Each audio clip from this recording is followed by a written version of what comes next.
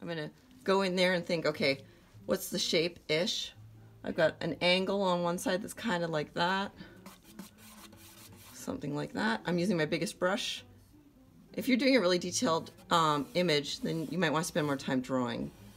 But I just want to demonstrate kind of laying things in. Now, I'm going to put this in really thin. So I'm pushing my brush. And my color on the palette might have been a little darker than I needed, but I know I'm working on a white surface, and the minute I start pushing it in, it's going to get lighter than I need it to be. Okay, so I'm just starting the shape, pushing it in. It's got a little bit of Walnut Alkyd. Now, I'm just going to kind of measure. How tall is it versus how wide is it? I'm always getting relationships between things. So if I have this, you know, let's say that's about 3/4 as wide as it is tall. Here, let me see, take the height. Oh no, it's got to be quite a bit taller because this is about 2/3-ish as wide as it is tall. I'm roughly doing that. I'm just trying to figure out how tall is it, a rough ratio. I'm not trying to get perfect on it. You guys, if you're doing a perfect, beautiful drawing, then you, if you're doing a perfect detailed image, you'd want to spend more time on the drawing, but I just want to kind of rough it out here a little bit. Notice how I'm holding my brush right now? Overhand. I just want to throw that paint in there. I'm not trying to be perfect. Okay. Maybe just a smidge taller-ish.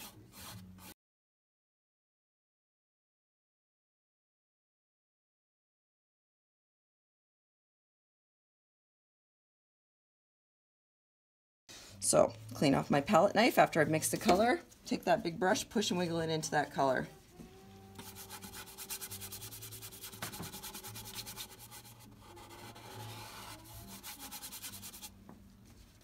Nice and big. And what's nice is it kind of cuts that lighthouse right about where the light is. Now, whether I was painting a pear or water or whatever it is, I want to simplify the shapes. I'm going in and using really rough, messy strokes and just throwing it in to start really loose. I'm not obsessing about this yet because I'm sculpting with the paint. I just want to get the big shapes first, and then I'll go in and refine them.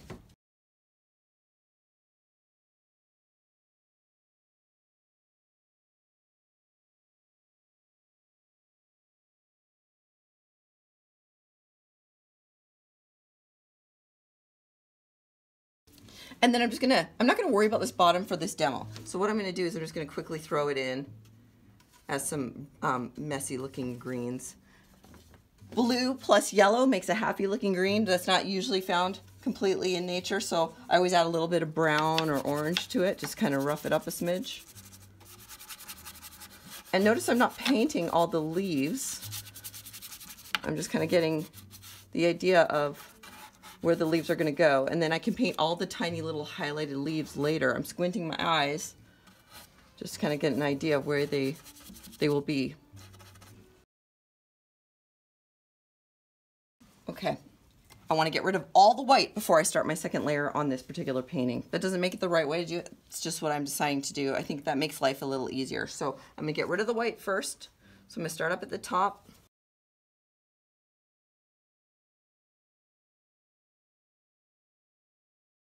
Okay, now all these lines are thicker than they need to be. I always paint everything a little bigger than it needs to be because it's the first layer and I can carve into it. So that background of the lighthouse, I'm going to take my watercolor and just add a little bit of green to it for the color in here. And that's where I might start to get a little bit thicker with the paint. This might even become a second layer now, because I'm going to be overlapping those lines a bit, okay? So I'm going to take the paint and I'm going to have to mix a new color because all this has Walnut Alkyd, and I've just made the choice not to use the Walnut Alkyd. I'm going to make this a second layer. I'm going to wipe off my Walnut Alkyd, turn and wiggle it. Now if I've mixed with my brush, I'm naturally going to have more paint on the brush. I've got to wipe that brush off. So I'm going to push and wiggle it again now, push and wiggle it, and then just wipe into it so that the paint is on there, but it's not thick and goopy, but it's thicker than it was here. All right, now, what to do when the whole thing is wet? I can't put my pinky on the canvas to steady my hand. One of the things you can do is take your brush, any brush other than the one that you're using. You can also buy what they call a maul stick, but I just use a brush. And now I can rest my hand on that as I go. So I'm gonna ignore the horizontal lines. I might paint those on top layer. So now this paint is a little thicker than I used before. So it will sit on top, but I still gotta wipe it off and load more every brush or two, every brush stroke or two, and then wipe it off. I'm squinting as I look to see the shapes. I want this side to be thicker. So I'm gonna make that line a little wider. So I turn my brush to get a thinner line or a thicker line. I like this filbert because it's got the thin edge and a thick edge when I turn it, but it's also got a slightly rounded top. And if I want to be a perfectionist about it, I can take my time. Take your time. I'm doing a demo quickly because I just want to show you the principles I'm talking about. But if you're painting, don't rush it. Take your time. All of this, when I squint my eyes, it's lightest in the middle and it's more orangey at the top and less orangey at the bottom. I gotta clean off my brush. I'm gonna kind of try and mix that color. It's kind of like yellow with a tiny bit of red, mostly yellow, some white. For that orangey color at the top, I'm gonna start there. The bottom is a little more grayish, so maybe I'll go and get some gray and mix in a little bit of my orange with it for that bottom area. And I'm gonna come down to meet it, but I might leave that little hole where I know I want it to be a little bit more yellowy. I'm going to start with that some of these bands and the windows. They're going to be a little darker. So if I want them just really dark, just mix brown and blue together, and then you can lighten or darken as needed. And it layers on top nicely because it's thicker.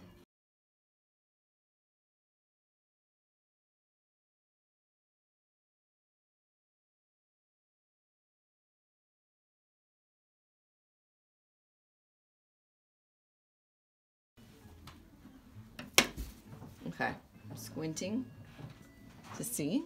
Still some darker areas.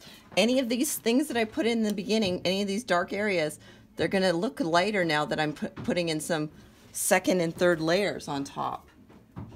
Because they were kind of see-through, so they kind of faded away. So I have to go back in and reestablish some of my darks, bit by bit.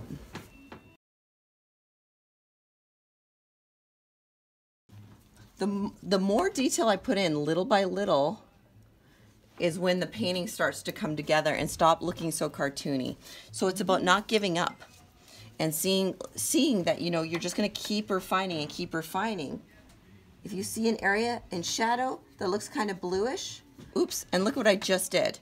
I took the brush, I didn't wipe it off, and I pushed it. And what I did is I wiped off paint. Pull the brush, don't push it.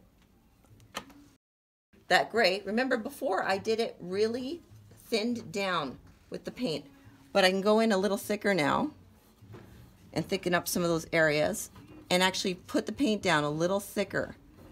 Again, I have to wipe it off every so often and get more paint because this edge especially I want to be a little darker. And there'll be some highlights in there too, but I just want to keep this a little darker to start. And I can darken up my blacks as well. So even though I painted all those blacks in there, now they feel like they're disappearing. I can go back. It's a lot of back and forth and relationships. I'm also looking at the direction of my brush work. If I see a little ledge, I put my brush in the direction of that ledge, not just straight up and down, but I'm being a little more thoughtful about my brush work now.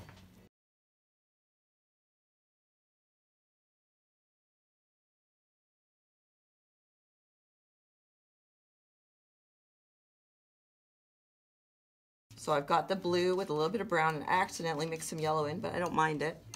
So I'm gonna keep that. I gotta mix a nice big batch because as I'm layering, I've gotta get thicker with the paint. I can leave some of that background to show through. So again, it's about the layering. So thicker paint now, and it doesn't have to be quite that thick. Push and wiggle and then pull and go around.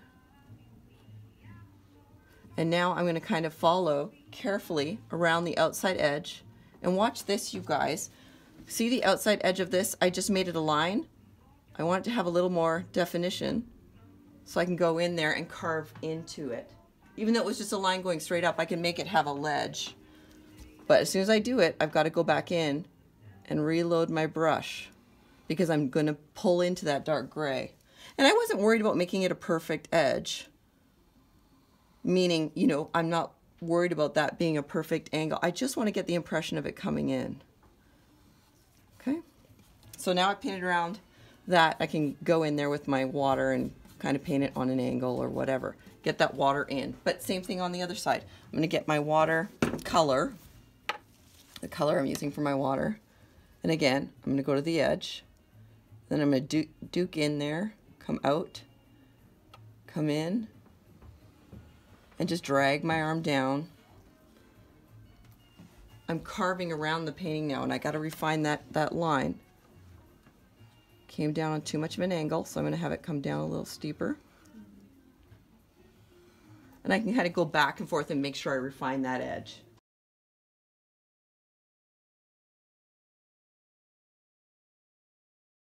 Now, once I get all of this water painted in on top of that original sketchy area, then I can go in with some of the lighter values and just add the hint of some highlighted passages, as opposed to every little tiny dot of light in that water. You can go to that detail, but not for this particular exercise. Just think of big shapes. Squint your eyes and look at that water. Where does it feel really bumpy and light in places? So right here, light area, then a patch of slightly darker value, and then another patch of a slightly lighter color of that, lighter value, sorry, of that same color. Now, the line between the water and the sky, see how that's nice and blurry? I'm going to wipe off my brush, and I can use that same brush to kind of soften that edge. Being careful not to push too hard. Or I could use this soft, fluffy brush that I have. Any one of them will do. Actually, I've got this little one here. And I could use that to just kind of gently blur that edge so that it really helps push off into the distance too, just to blur it. But I can do it after the fact. Paint the color and the value you see first, then blur it.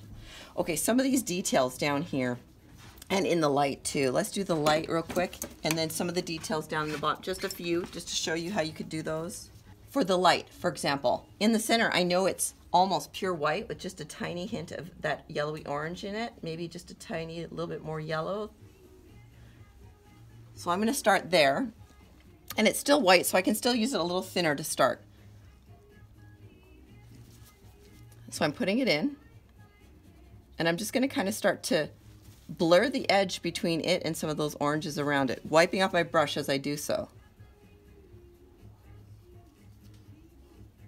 And I'm going to put some more of that orange in right here as well. Okay, so I just put in a lighter value, and I kind of blurred the edges around it so that I get that glow, hopefully. We'll see, fingers crossed, of that orangey light. Now, thicker paint with that yellowy color, light yellow. I'm going to go in and start painting it a little bit brighter, maybe a couple of lines in it, to start to give me that, hopefully, effect. If I need to get thicker with the orange, I feel like I still want some of that orange to really shine through a little brighter in places, I can go back over it.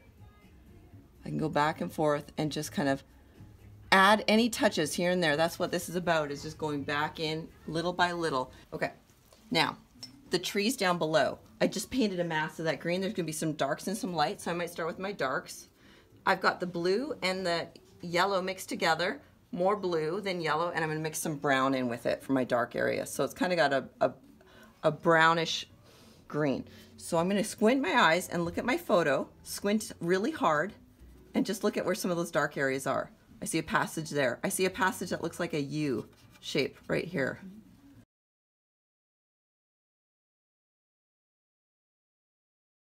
So kind of a yellowy, orangey, brownish color, with maybe a touch of the green. We'll see. The best way to know, try it. If you don't like it, try a new color. Now I'm going to mix it a little thicker, and I'm going to be painting on top of other layers, especially when it goes on top of some of those dark areas that I painted a little thicker before. Now the key with greens, I get a lot of people who say greens are hard to paint. I don't understand what they're talking about. All color is hard to mix, frankly. It's all hard. So the key is just have different values, some lighter, some darker, maybe some more orangey, you know, in my greens, and some more kind of yellowy, maybe some more greenish. If I vary it up, so there's some like orangey patches in my greens, there's some yellowy patches in my greens, and there's some really greenies in my greens.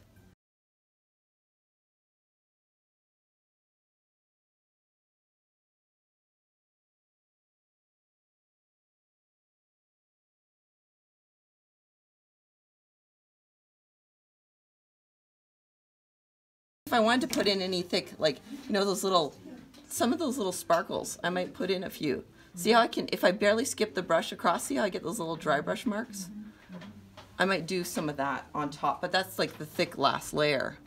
If you want to blur those, you can use, if you have a glove on, your fingers, or you can also use paper towel, or you can use a brush to kind of blur them up a little bit.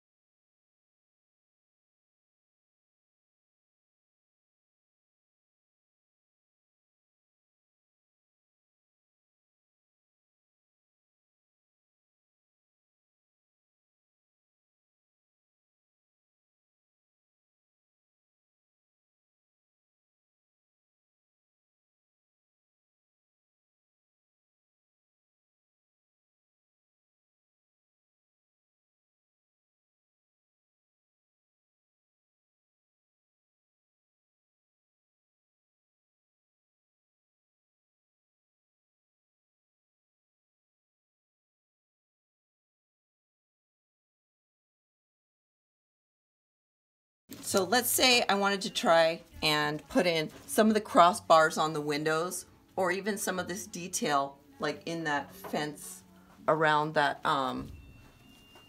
the lantern of the, or the lamp of the lighthouse. What I'm going to do is I'm going to think about, or making my paint fatter. So fat over lean, right? So if I eat a lot of really oily, greasy things, I'm going to get fatter. So I think about that with my painting too.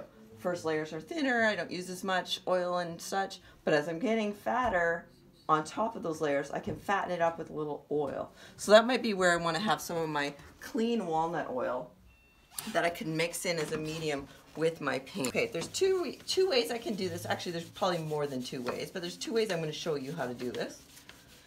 One of them is I'm going to use a little brush and I'm going to attempt to paint it, and the other is I'm going to show you how to use a palette knife to paint. Okay, so what I'm going to do is I'm going to mix my color first. I'm going to make like kind of a dark, kind of my black with that brown and that blue. So I'm just going to mix that up, maybe add a little tiny bit of white just to lighten it up a smidge so it's not black, so it's not as garish. And now I'm just going to put a little tiny little bit of walnut oil into it. I don't want too much. I'm just going to throw my palette knife in there. Just grab a dot of it and mix it in. So just like I did with the Alkyd, but now I'm using walnut oil instead. So it's the oil. So it makes it oilier, it makes it fatter. Okay. I'm going to take my little brush and I'm just going to push and wiggle and pull that brush through that mix. Okay, so it's an oilier paint. Here we go. Wish me luck. Okay, you can see as I start to move, I'm pulling the paint, so I got to wipe it off. And again, go in. This is a really wet area here. I won't be able to mess with it too much. I can just place in the line. It doesn't have to be a perfect line. If it's broken, that's okay. But this is a way that I can go in and I can create some of those little lines. And I'm getting shakier as I get older, so my lines might be shaky, but that's okay. It's a painting.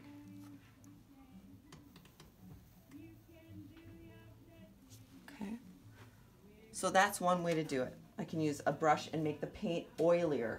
And again, I have to lay it down like this, not like this. I've got to lay it down parallel to the canvas. Now, conversely, I could use a palette knife. Now, I only brought this one. You can buy all kinds of palette knives, small, big, you know, rounded edges. So you can use those to paint with too. I'm going to use this palette knife. Now, this one's kind of a triangular edge. Maybe this edge is perfect width for that wide part here. So here's what I'm going to do. I'm going to take this bottom edge of that palette knife, and I'm going to drag one edge. For me, I like to use the edge that's farthest away from my body. So for me, it's this edge here, because then I can just lay it down there and let it go. I'm going to drag as much as I need. So if I need a long line, I can drag that whole edge through a wide patch of my gray. So I might have to make that wider. If I just need a little tiny line, I could just make a skinny, or just go to the very edge and just drag a little bit, so I just have a 1/4 inch line instead. So I got that whole edge. I've got a little bead of the paint on it. You can see it's got a little bump on it, but it doesn't fill the whole bottom edge. Done. And that just gives me a nice little line. I just pressed it. It's not a perfect line. It might have some bumps, but that's okay. That gives me a darker line than this, right? Because the paintbrush is dragging, whereas this is just pressing and laying on top. So same thing if I want a light highlight, like white, let's say over here on this edge, you know, those same bars are lit on the other edge. Now, I only have maybe a little tiny 1/4 to 1/2 inch line that I need to make. So now that I've made that white, I need to make sure that that line that I pull, like a 1/4 inch or however long I want that line to be, it's shorter than the dark line was. Can you see that? So I'll go to where I want it to be. Okay, something like that. And just lay it in. Now I've got the highlighted edge of that railing. Maybe I'll have it connect over here a little bit.